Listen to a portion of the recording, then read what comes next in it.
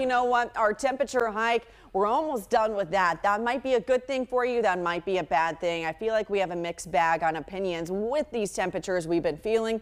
But nonetheless, this is what we have going on. We're at 64 degrees out in Lawrence right now. We are drying. We're actually dry all across central Indiana. Light Guardian radar is dry and will stay that way for today.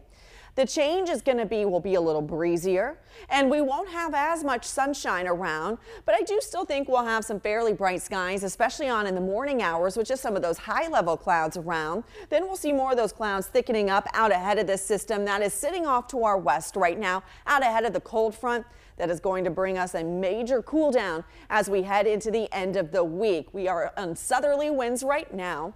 As we head into your Thursday, that rain moves on through and we don't really get that northwesterly wind shift until we get into early Friday, and that's when those temperatures are really going to tank. But you'll certainly feel a major difference tomorrow as well. We're at 68 degrees at this time in Indianapolis, 67 in Muncie, and 59 in Bloomington. Notice we don't have nearly as many 50s out there this morning. That extra cloud cover and those southerly winds helping keep those temperatures a little bit warmer as we start off the day, and we'll still be warm as we head into the afternoon, even though we have that cloud cover around. So temperatures by noon, you can expect it to be in the upper 70s, lower 80s. That's actually where we've been for the past couple of afternoons, and on into the late afternoon, we're looking at a high temperature in the mid 80s. The record for the day, 90 degrees. I don't think we get there, but still very warm, well above average for this time of year. We're drying today. We just have those clouds moving in as we head throughout the afternoon on into the evening. I'd say this is another great evening to get outside for any outdoor activities. Again, we know that Harvest Nights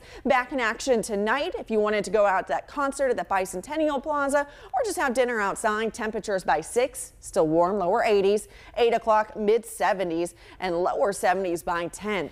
We have rain moving in tomorrow. Tomorrow's going to be our wet day. We really need this rainfall. And as we get towards 8 a.m. tomorrow, I'm expecting some spotty to widely scattered showers, primarily off in the western side of the state. It will not be widespread during the morning commute tomorrow, but by noon that rain really starts to fill in, and I am expecting widespread showers and even some thunderstorm activity as we head on into the afternoon. I am not expecting severe weather tomorrow, but certainly lightning is a hazard with any thunderstorm that rolls on through. And then as we head on into the evening, most of this should be pushing off to the east. This is 7:30 p.m. and a few spotty showers possible as we head on into early Friday. Overall rainfall totals, some healthy doses certainly possible. I think most locations stay around a ½ an inch or less, but we could have some locations around 3/4 of an inch and above, especially under any of that thunderstorm activity. And while most of the state is under a moderate drought, anything we get is going to be very beneficial. 86 today, a high of 72 tomorrow morning. Tomorrow afternoon, we'll see temperatures in the 60s